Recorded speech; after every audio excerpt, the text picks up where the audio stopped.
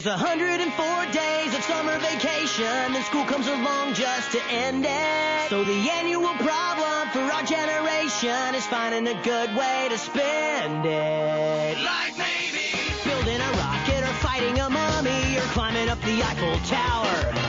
Discovering something that doesn't exist or giving a monkey a shower. Surfing tidal waves, creating nanobots or locating Frankenstein's brain. it's over here. Finding a dodo bird, painting a continent, or driving our sister insane. As you can see, there's a whole lot of stuff to do before school starts this fall. Come on, Barry. So stick with us, cause Phineas and Ferb are gonna do it all. So stick with us, cause